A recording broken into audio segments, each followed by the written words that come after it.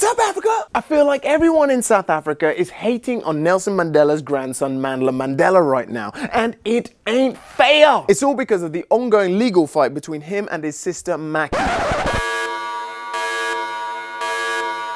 Maki and 15 others want Mandela buried in Qunu alongside his 3 deceased children.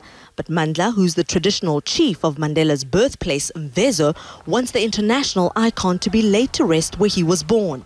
A village he's in the process of turning into a tourist attraction. You see, people shouldn't be criticizing Mandla because the perfect and most tasteful way to honor his grandfather's legacy is obviously Madiba World.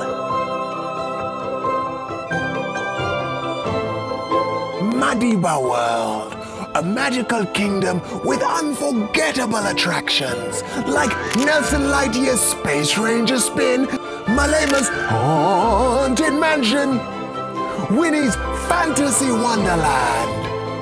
And why not drop in to the Apartheid Cafe for a little Mandla Burger? Madiba World, where your dreams become reality.